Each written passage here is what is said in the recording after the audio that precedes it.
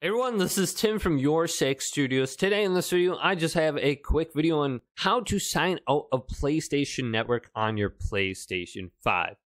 So let's go ahead and jump into the video right now.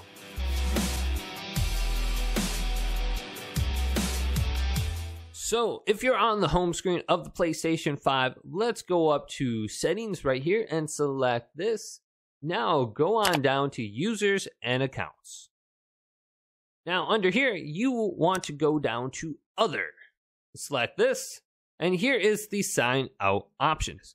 Now sometimes if you are having problems with your account, simply signing out and then signing back in can alleviate or fix those problems. So let's go to sign out now, and I am signed out, and that is great. So you know you're signed out when you press the PlayStation button, go to the quick menu and go to game base right here, and it says sign in right here. So let's go to sign in and sign back into our PlayStation account and type in our password. And I'm once again signed back into my PlayStation account. And if I go back to game base now, I can see my friends list, messages, and I can start a party. So you can quickly sign out your PlayStation account at any point in time.